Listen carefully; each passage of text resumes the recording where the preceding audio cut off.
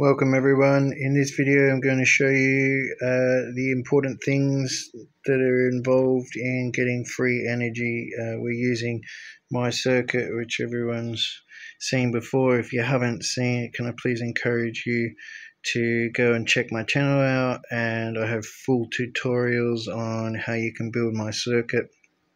And for what are we looking at, 5.9 watts, we're running 1 watt LEDs here.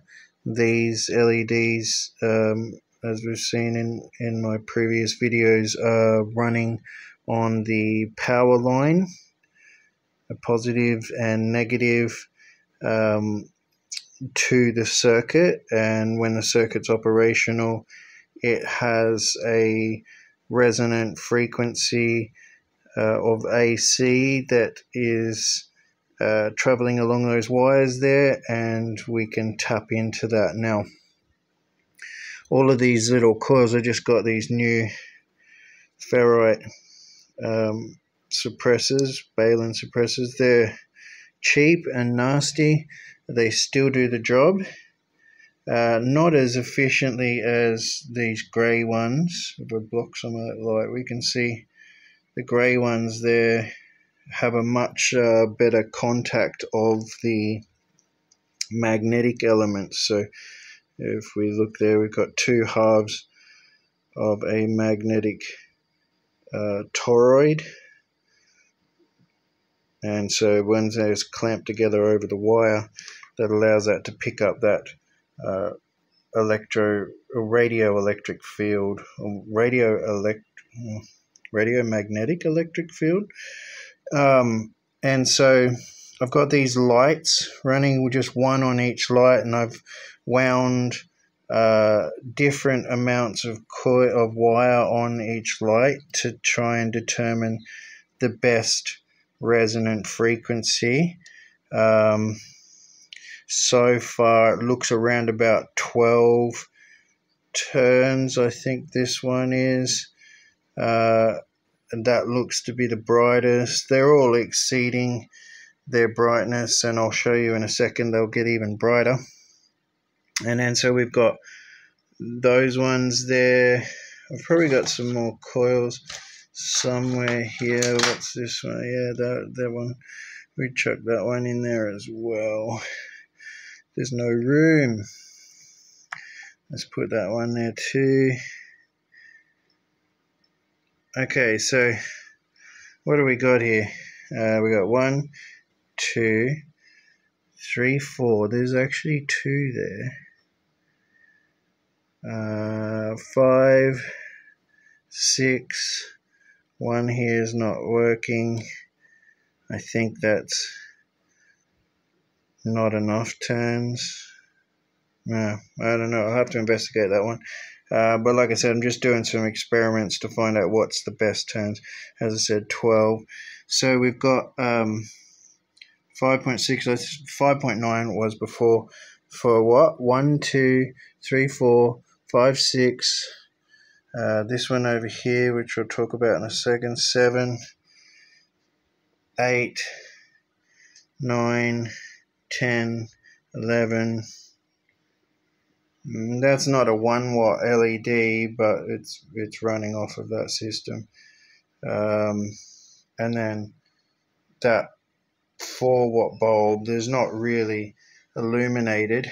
And then I'll show you in a second. I'll connect up this capacitor here, and then it will become properly illuminated, and also increase the brightness of all these other lights.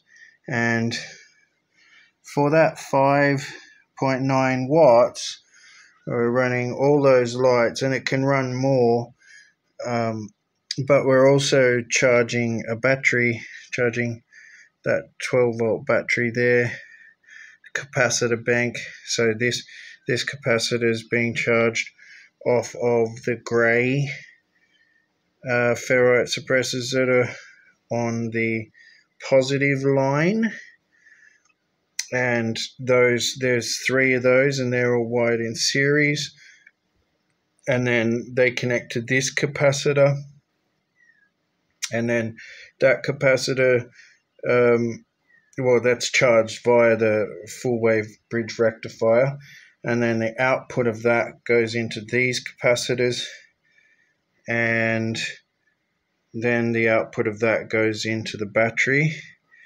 And so there's a decent charge there, and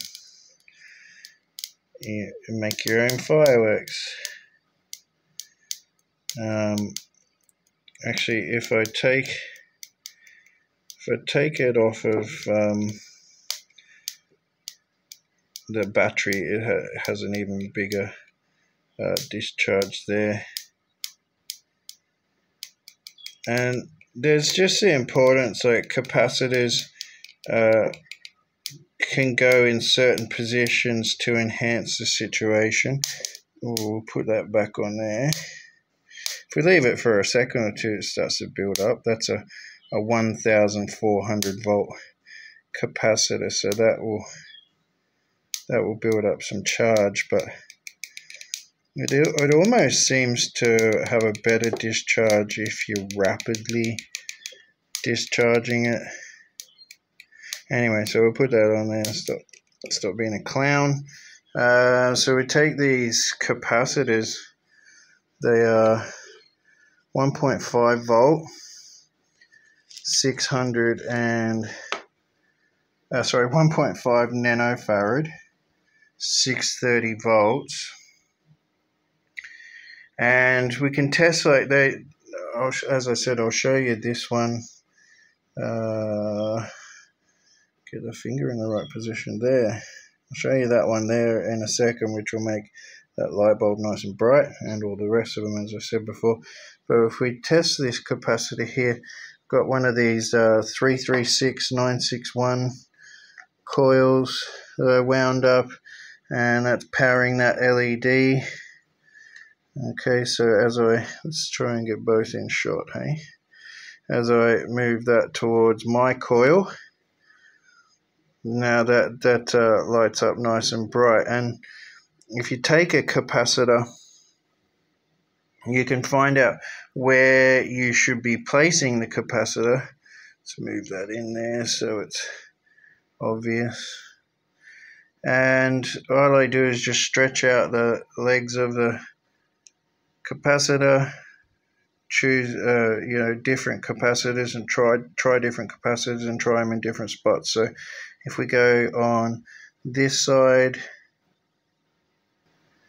it's a bit tricky to get the light and the function all on shot at once. So we can see there's a small increase in brightness placing it on that position of the diode.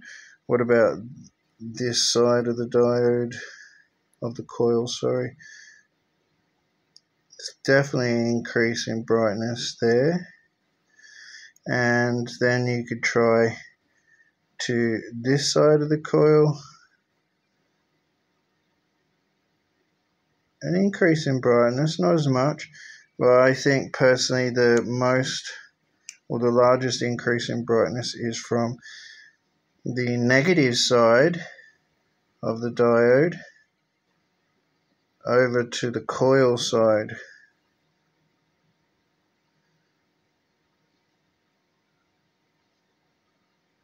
Which is interesting because it's a non-polarized capacitor, but that has a drastic effect. So, and the reason why would you do that is just to find out where you should be placing your capacitors. You might also note that when that's done, it affects the resonance of the entire circuit. So those other lights are also affected as well. Only marginally, but they are affected. All right, so that's the benefit of having these multiple variations of these coils. And then when you work out the best place to put the capacitor, the AC capacitor, you can then take these wireless rechargeable versions that I made, and you can place that capacitor on various positions on those to see how that affects being that it has the ability to capacitize that. And then the same for this one. I'm actually testing capacitor placement on that one, and that'll change charge time and run time. So that's always interesting. And so all of that for 5.9 watts. And someone said recently, left a rather negative comment on my video and stated I didn't know what I was doing, and then tried to gear the crowd up against me. To that person, I say to all persons that want to challenge me, I have no trickery in my work. I give you the full schematics at the end of the video, and in my opinion, as I stated in a comment which he later deleted, removing my response, so I figure best way to silence people is give them the evidence, tell them to go look through it themselves. But so he decided he wanted to delete that. Me supplying evidence was not what I imagine he expected. So look, I'm not selling you anything. I don't have any reason to try and trick you here. What you see is what you get. If you get off your ass and do what I've done, then you'll have what I have. It's really that bloody simple, because I've shown you exactly how to do it. So the statement was, it was questioned that 5.9 watts, that these lights aren't at full lumens, and maybe those ones there aren't, because they're not the right values of turns for those suppressors. So I just got these the other day. I'm trying to work it out. This one looks like it is the right one. I think that's the 12. This one here is 9. Yeah, it was really weird. One of these ones is 1 turn. So it's a bit hard to, it's not hard, but it's just time consuming trying to get the best results. So all right, on for the big capacitor.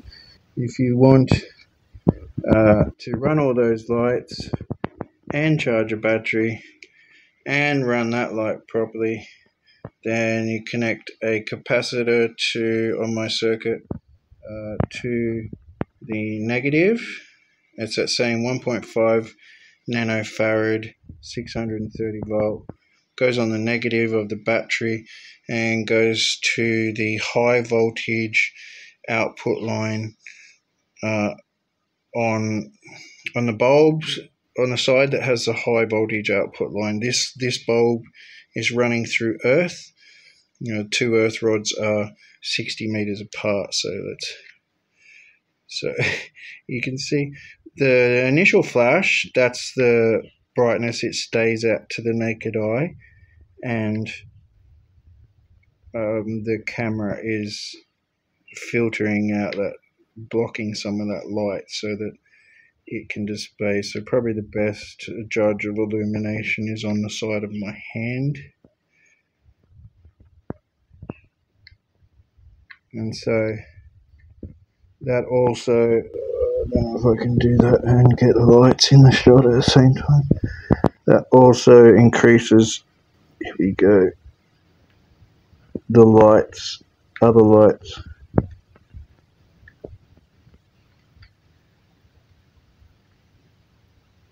So, pretty straightforward.